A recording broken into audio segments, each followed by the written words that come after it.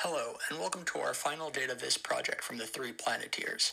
As a part of this project, we wanted to find out how rising temperatures are affecting severe weather patterns in the US.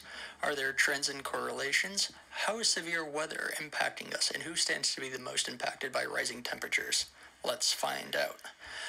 On our homepage, we travel through time to show our users how rising temperatures and the increasing frequency of severe weather events each year are correlated.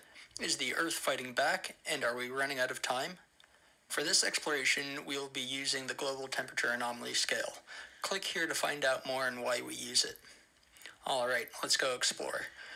On the exploration page, users are encouraged to explore and interact with this data to gain meaningful insights. The heat map of the US is the focal point of this page. Here, users can quickly visualize what states are the most impacted. Throughout this page, we highlight the top 3 most impacted states based on metrics selected. Clicking on any state updates all of the auxiliary charts to show different insights into the data with the addition of the selected state. The global temperature graph is the secondary point of interaction. Here, users can zoom and scrub through the data and watch the data change. This allows users to filter by year as well as play through it by dragging the selection. We divide our data into 2 primary segments, by metrics and by storm event types. Selecting different combinations will update all of the charts to reveal who's most impacted by these segmentations. Our primary metrics for impact are total storms, death and injuries, and total property damages.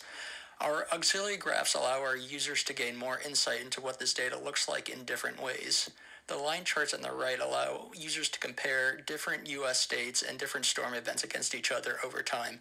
Users can click on different lines to bring them into focus and get more granularity.